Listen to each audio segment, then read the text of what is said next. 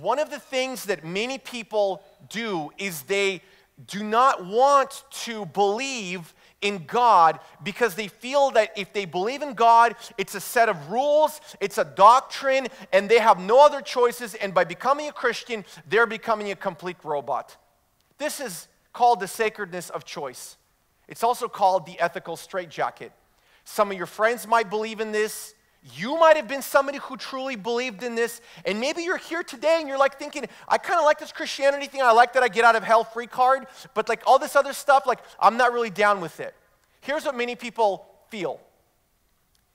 People online, people on Facebook, people on Instagram, your friends, your neighbors, your coworkers, your unbelieving friends in your life. Many people not only feel that it is important to have personal choice, they believe that if they obey the 10 Commandments simply because they are told I have to, then I'm just a zombie and a robot. So people say, I don't want to do what other people tell me to do. I'm my own person, right? Especially in America. In the Western individualistic society we live in, I am my own kingdom. It's me incorporated. Okay? They believe that if they obey the 10 Commandments, they're going to be a zombie, they're a robot, and we want choice, right? My body, my rights, my choice, my way, or the highway, peace out. Okay? People say, you're not a human being unless you decide what is right and wrong. There's this belief that unless it's my choice, what is right or wrong, I'm not being an authentic person. And this is authenticity. It's all the rage. I want to be spiritual. I don't want to be religious. I want to be spiritual. Whatever that means. It's a religion as well to be spiritual. I'm not an authentic person, and therefore any institutionalized religion is by definition ruled out, including Christianity. You guys are nice people. Cool. We can have coffee. I can come to your church. It's all good. I don't want to be a robot like you. I don't want to be a zombie. You're super zombified. All these 10 Commandments, so many rules. Like, it's such a difficult life you have. Look at me. I do whatever I want. Well, here's the challenge or the objection that you and I are faced with when we're dealing with people who don't believe in God. People say, I have got to make this decision for myself.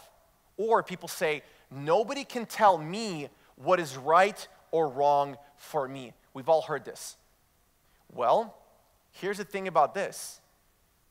It sounds to me that what you really want is choice for you and not for everybody else.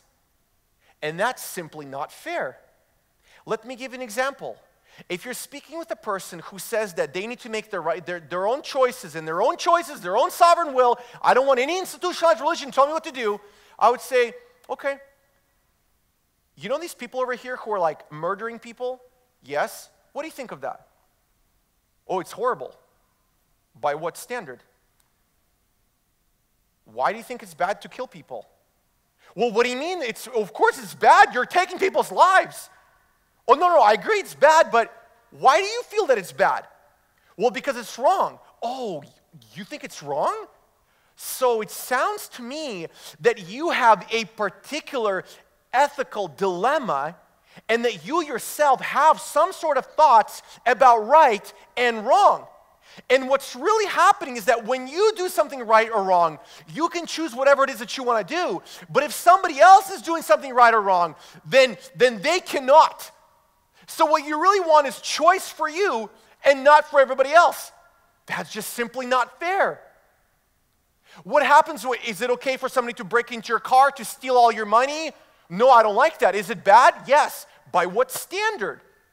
I recently saw a Christian parody website say that a self-proclaimed motorcycle rider who identifies as a bicyclist won the Tour de France.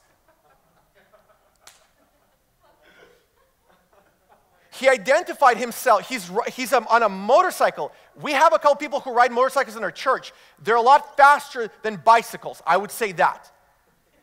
And he said, I'm a bicycle, and I will go to Tour de France, and I don't need any doping or anything else, and I will win.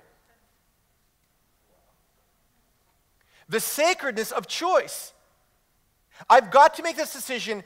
Nobody can tell me what to do?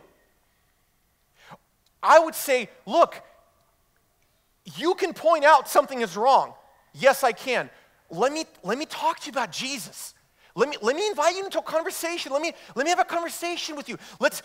Look, I'm not promising you anything. Just start reading your Bible. Just come to church with me. Just check it out. What did Jesus say? He said, come and see. Come and see.